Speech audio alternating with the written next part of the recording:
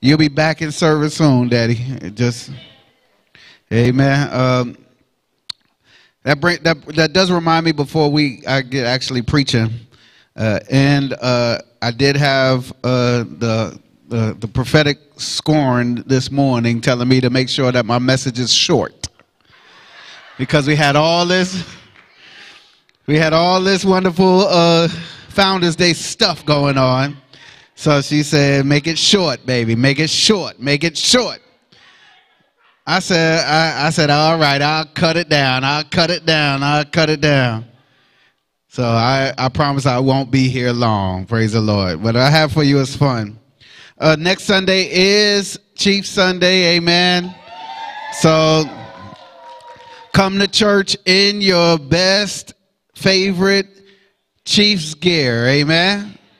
Amen. And if you don't have any, just wear some red. Yes. Huh? We gonna hear you what? We do not receive Bears gear in here. Let me just say, I'm almost a Chief fan. I am almost there, right? I'm a Miami Dolphin fan, true and true, but in their absence. So we got to root for our local team and support. Amen. Yeah. My second team is most definitely the Chiefs. They've grown on me. Since they've grown on me, I even went ahead and purchased some Chiefs gear. Hopefully it gets here in time. Amen. Praise the Lord. As you know, it's got to be love. Our anniversary service has been set. Amen. So May the 3rd, Sunday afternoon at 4, Apostle McConaughey, Leroy McConaughey will be ministering. So you know that he look about 50 years old and he's 71 or 72, something like that. This man, he just been through so much. Praise the Lord. So I just wanted to give you a couple of updates. Of course, we're going to have our Passover Seder and our Resurrection Sunday services, but you guys pretty much know when those will be. Don't forget, Prophetess's One Night with the King, March 6th. She needs to kind of get a soft count, not a hard count, but a soft count, so she could kind of plan. So you all start making RSVPs and let her know that you're coming. Amen. And when we get back, she'll be ready to start really pressing forward with that. Sign-ups are in the vestibule. Or better yet, just call Kiara at 816-332-0190. Well, no, people are watching on the web. I don't want them to sign up in the vestibule because they'll never sign up. I understand. Praise the Lord. Heavenly Father, I thank you for your word. I ask you to touch us in a mighty way, strengthen and build us up. God, we honor you today in our Founders Day, God, because we know that Glory Bible Fellowship International Church was founded in glory. So we thank you that we founded in glory, founded on glory, founded through glory. And God, speak to us today as we continue to dive deeper into your glory. In Jesus' name. Amen. 2 Chronicles chapter 7. When you have it, please get there with me. Again, 2 Chronicles chapter 7. And we're going to read the first 3 verses, and that's going to be my foundational scriptures. That's my launching pad. The message today is, as I did in the prayer, founded in glory. Tell your neighbor, say, founded in glory. Sometimes you have to recognize that the body of Christ in whole was founded in glory, but Glory Bible Fellowship International Church was founded in glory. Look to your neighbor and say, founded in glory. Sometimes we have to understand that if you founded, not only are you should be grounded in glory. That means you should understand that there's a grounding effect that takes when the glory comes in you. I know we're going somewhere real quick. 2 Chronicles chapter 7. You got it?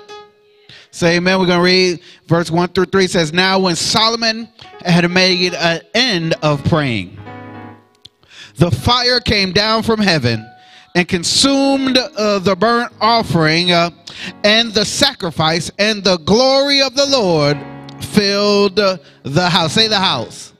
Remember, when we started this, we didn't start this in a church, baby. We started it in our house. I want to make sure y'all understand that the glory of the Lord is going to fill this house. If you don't get anything else from this, and it comes after you pray. The reason why you don't see no glory is because ain't nobody praying enough. Churches, God came in and threw the money changers down, because this shall be not a den of iniquity. This should be a house of... Now, I got somebody that knows some Bible. Praise the Lord. Some Bible read it. And the Bible keeps on, and it says, and the priest could not enter into the house of the Lord, because the glory of the Lord had filled the Lord's house. Ooh, now it went from fill the house to fill the Lord's house. I want y'all to hear what I'm saying is the glory, the Glory Bible Fellowship International Church was founded in glory. Say, in glory. Look to them and say, golly, finally knew what the glory felt like when I was way back then. Woo, we knew what the glory was, but now we know what the glory feels like. Look to them and say, I know what the glory feels like. And the Bible goes on, and it says, and when all the children of Israel saw how the fire came down and the glory of the Lord upon the house, they bowed themselves with their faces to the ground upon the pavement and worshiped and praised the Lord, saying, for he is good, and his mercy endureth forever. Look to your neighbor and say, he is good, and his mercy endures forever. I believe this in this time and a season, and as I begin to expound on this text, God began to show it to me that there is a time and a season where we have to get back to our first love. When we started this church on prayer. We started this church on fasting. We started this church on glory. Matter of fact, the name of the church back then was Glory Bible Fellowship Church, and then it became Glory Bible Fellowship International Church because we started to see that God was moving on a more international flavor. We was broadcasting on the internet before many other churches that we were associated with even knew what the internet was. What we're doing is we are going back to our first love. The Bible in Revelations tells the church of Ephesus to go back to your first love. What I'm telling you today in this day, in this season, is that now that we understand who we are, 15 years later, it's important for us to go back to our first love. Look to them and say, go back to your first love. The glory draws everybody to the church. The reason why some of us say don't come to the church is because what draws them also repels them.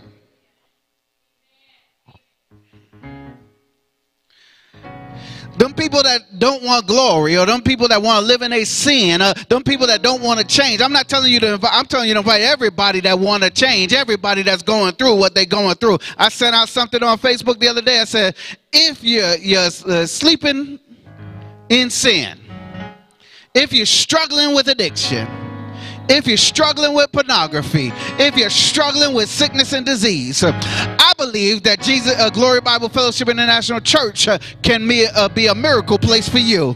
I'm telling you that I don't care if you're struggling with homosexuality. I don't care if you're struggling with infidelity. I don't care if you're struggling with sexual immorality. I don't care if you're struggling with alcoholism. I don't care if you're struggling with drug addiction.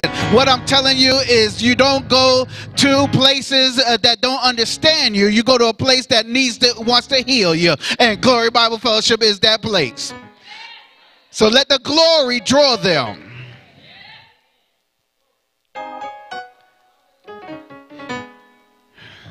So it says, neighbor, let the glory call a man to a house founded in glory.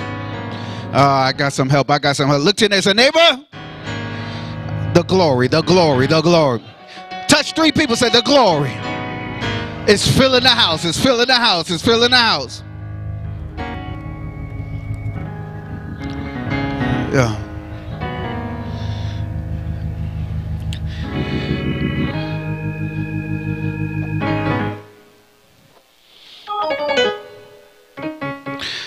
Now, secondly, we find that the glory begins to operate in a way that discerns the enemy from the spirit.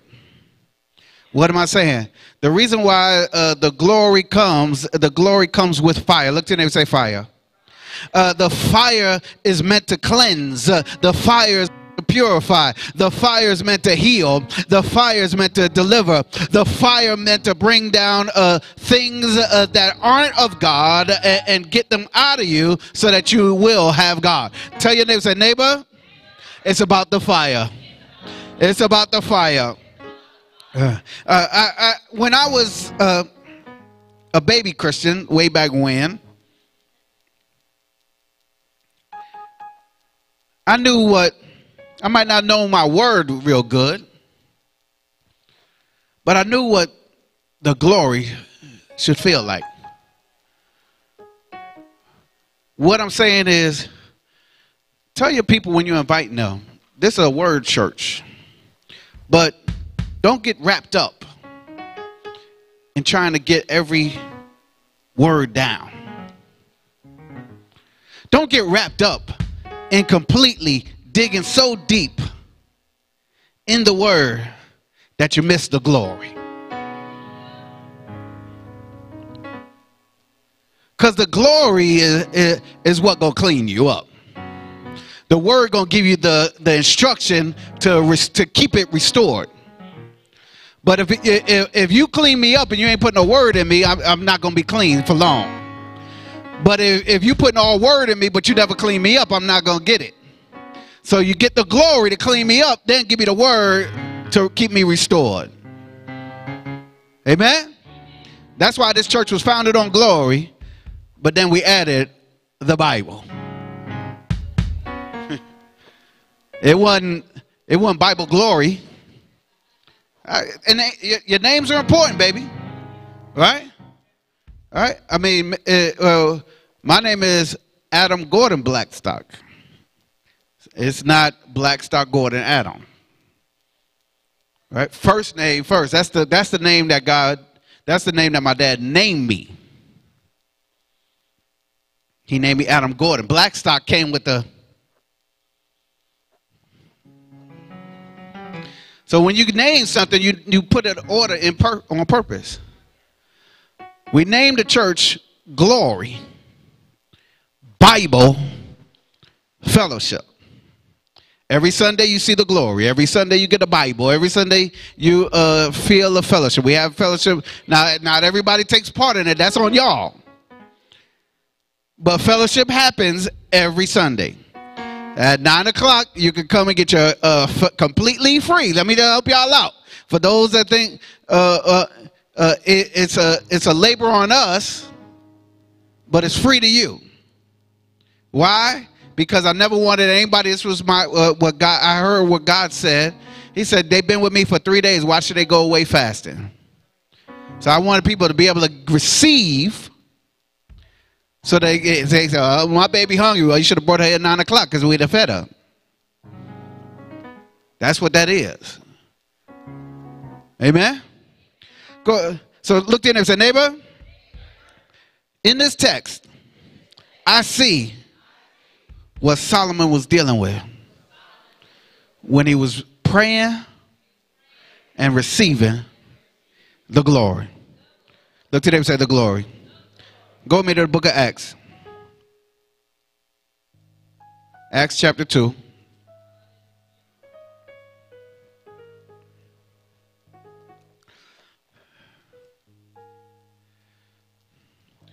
So first point, the glory comes after prayer. Tell your neighbor, say the glory comes after prayer. More meaningly, more reinforcing it, like Without prayer, there is no glory. Tell your neighbor, say, without prayer, there's no glory. After Solomon prayed, then the glory came. You don't see the glory showing up without prayer going forth.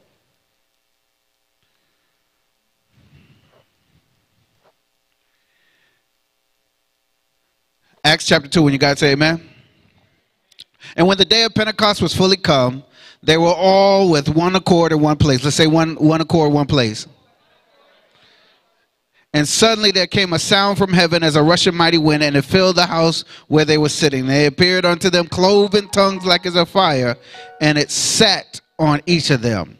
And they filled the house, they all filled with the Holy Ghost, and began to speak with other tongues as the Spirit gave them utterance. Second point, if you want to see the glory, you need to be on one accord. Look at your neighbor and say, gotta be on one accord. Sometimes we miss that in the upper room, they were on one accord. Why were they on one accord? Because Jesus himself told them to get there. I will appear. Why was it one accord? Because it was a day of Shavuot. Shavuot was a high-spirited time. I know it says the day of Pentecost, but Pentecost is nothing but the Greek meaning of the feast of 7 weeks and a day, 50 days. Pentecost is the celebration of 50 days. So what they were saying was, I will meet you there again. Sometimes we have to understand that the church, this was the founding of the church. The Pentecostal movement of God started on that day.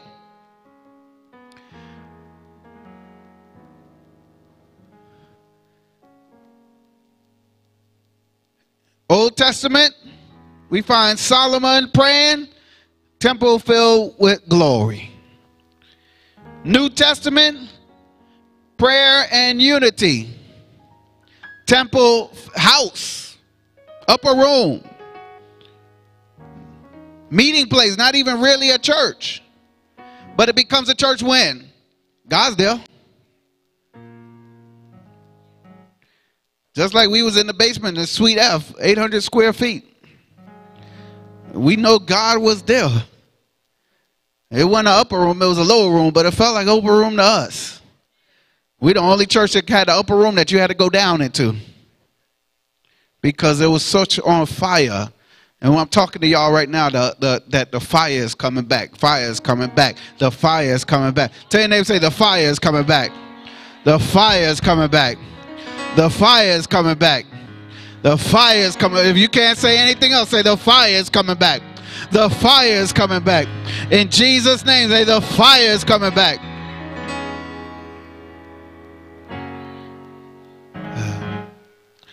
And you're going to feel it come in like a rushing wind, a rushing wind, a rushing wind.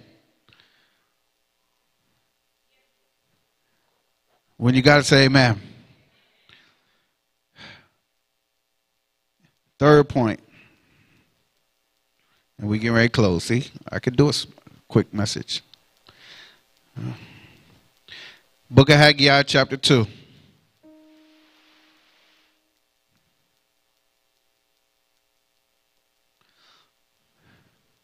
I want to thank everybody over these 15 years that has helped the glory be ushered in.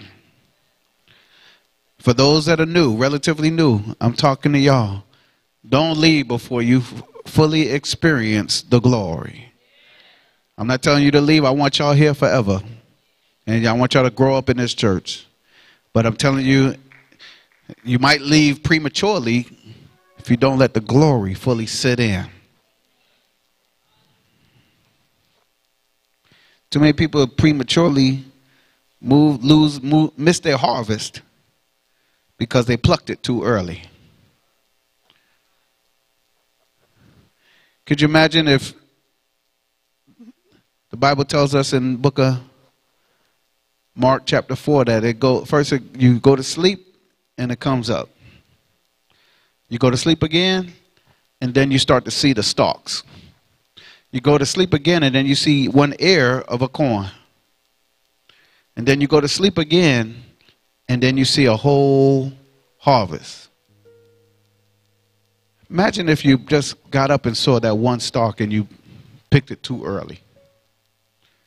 You would have left the rest of your harvest. Some of us have to understand that it takes some time to develop a relationship with the glory. Look to your neighbor and say, I get it, I get it, I get it, I get it. Yeah. Verse 2, chapter 2, verse 6, Haggai.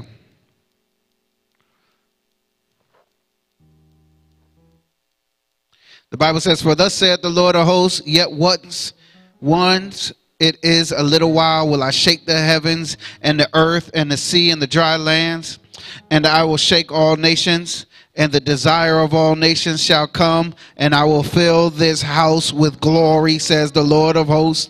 The Bible says that you'll see a mighty change in the atmosphere. I'm not talking about what you'll see in the natural.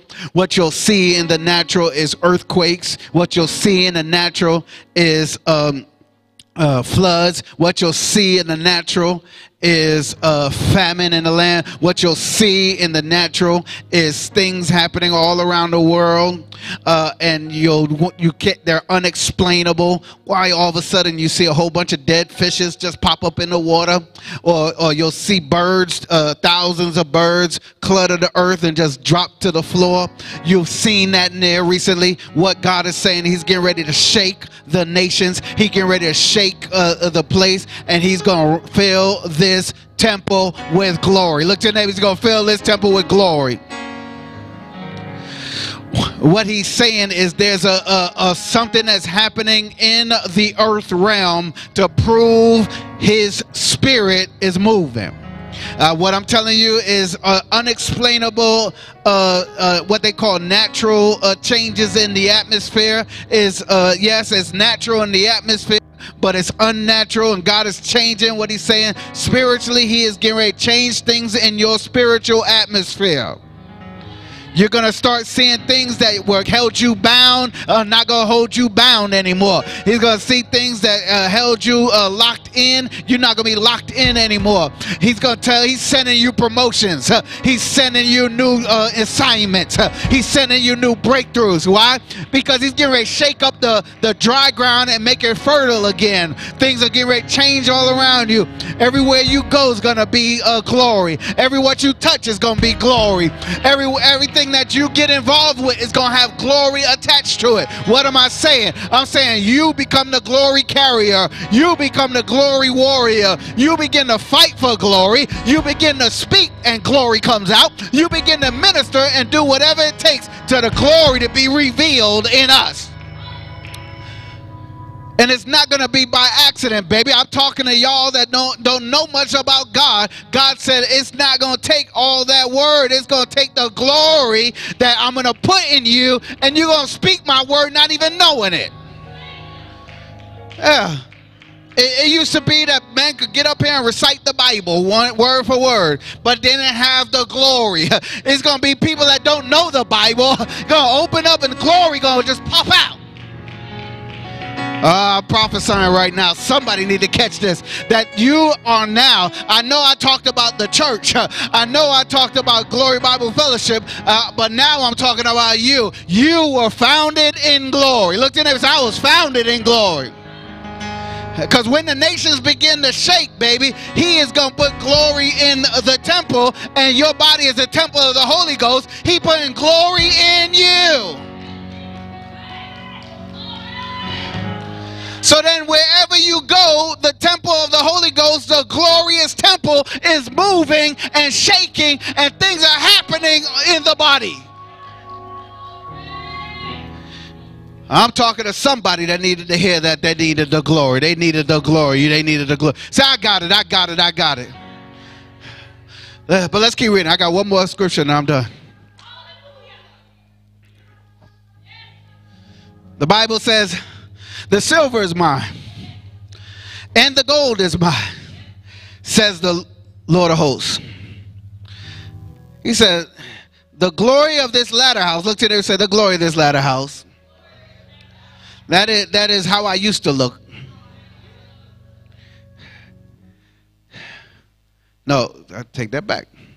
The glory of this latter house, that's how I look now, shall be greater than of the former. That is how I used to look.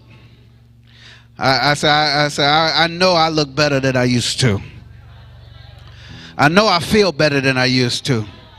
I know I'm more, even if you're not, just put this in your spirit. I know I'm wealthier than I used to be. I know my credit is better than it used to be.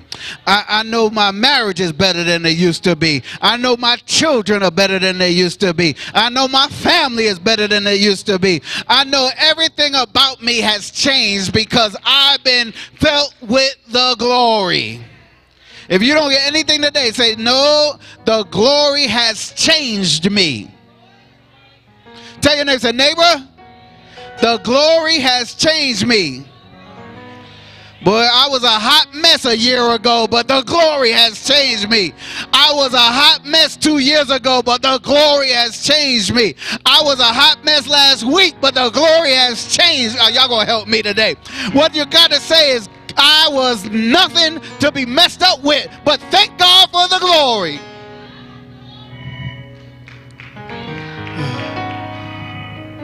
So when you leave or you miss the glory, you miss the transformation that God has for you.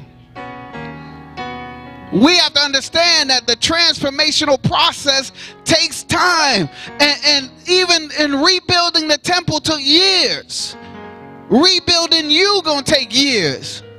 It took you years to get in this mess. Gotta shake the nations and start the transformation process, but you gotta go through the change. Too many of us are all of a sudden, you got one good day, I'm leaving the church, God done bless me.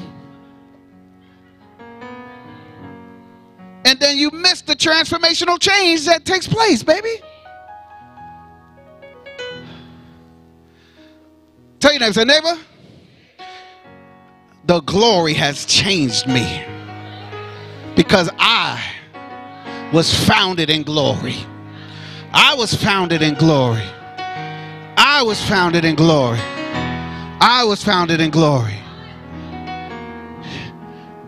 The gospel will teach you that day on Calvary,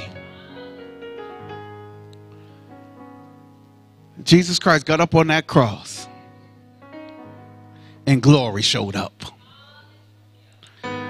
He was buried in a borrowed tomb. And when they rolled away the rock, the glory showed up. Angels sitting on the edge said, what are you looking for?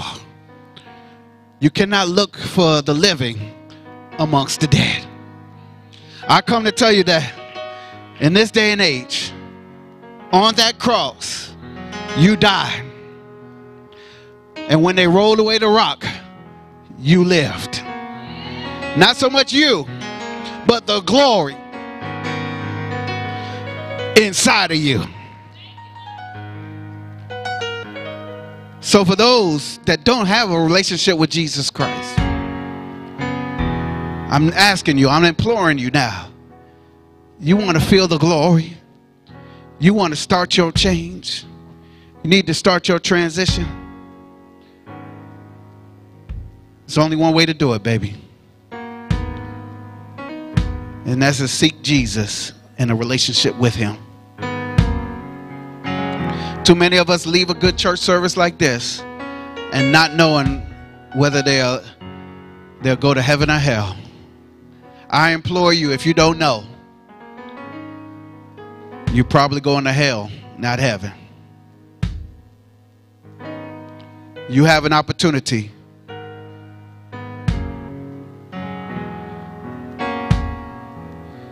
right now to change that. To send your trajectory up, not down.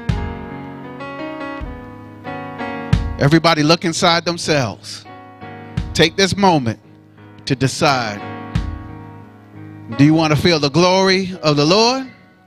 Or do you want to see the residues of hell? I can't make it more plain than that. Just because you come to church don't make you saved, baby. You saved when you say Jesus Christ is my Lord and Savior, and I receive him in my heart. If you're watching on the web, I got this for you. The transition that you're going through, woman of God, man of God, is the change, because glory is coming in you and the enemy is getting out of you.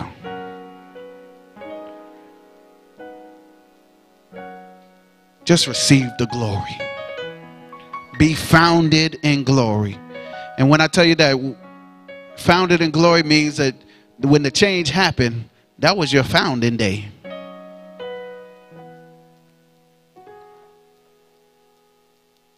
So I was founded in glory over 25 years ago. But the church was founded in glory 15 years ago. If you have a relationship with Jesus Christ, this is not for you. But if you do not, all heads bowed. If you don't have a relationship with Jesus Christ, just raise your hand quickly. If you do not have a relationship with Jesus Christ, I see you. I see you.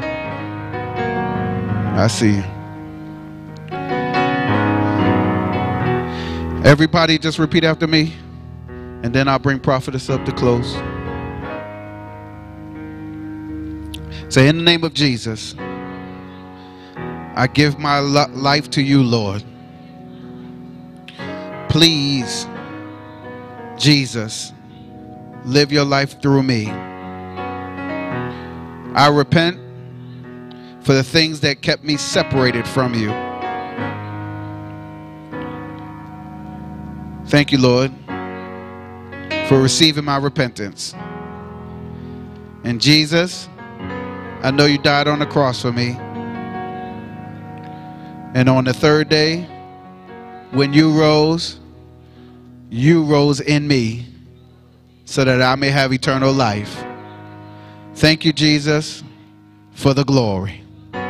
In Jesus' name, amen. If you said that, you are saved.